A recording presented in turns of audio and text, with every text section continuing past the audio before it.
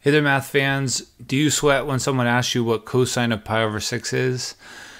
I've been teaching calculus at the University of Washington for 20 years, and I noticed that this is a big stumbling block for students. I find a lot of students are guessing, and I think I did some of the same when I was a student. So I just want to give you 2 tips that hopefully will cure this problem.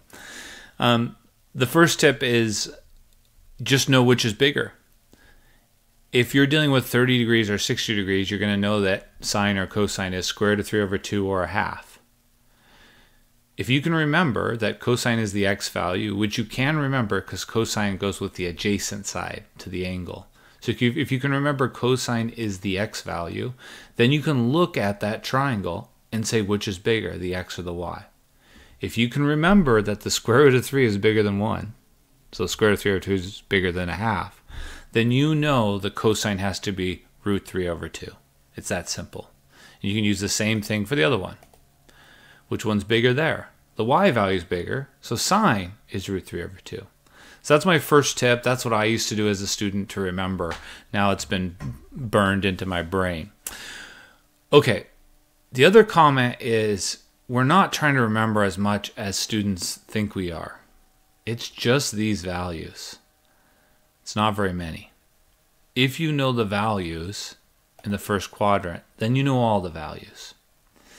So there's all sorts of ways to memorize those, but I would argue that the first tip I gave you takes care of it. But I have something I've said over the years that students really like, and so I'm going to give it to you as well.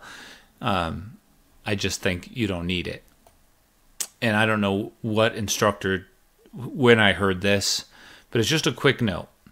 If you look at those numbers, there is a sort of a pattern. This isn't a mathematical thing. If you can remember that the y value is 0 on the right, then you can do 0, 1, 2, 3, 4. This is not the final answer. This is just a way to remember it.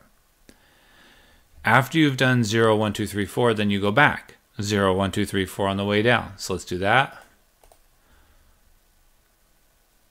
And then take the square root of everything and divide by 2. So we're going to take all those numbers and take the square root. Done. Divide everything by 2. There's our answer. So students have told me they really like that. It's a quick way to generate your unit circle without even having to think. You just have to remember where one of the zeros is, and then once you know those, you know all the rest. So there you go. If that resonates with you, there's our values. You do have to remember that square root of 0 is 0, and so square root of 0 over 2 is actually just 0, and square root of 4 over 2 is actually just 1. All right, let me know if that helps you.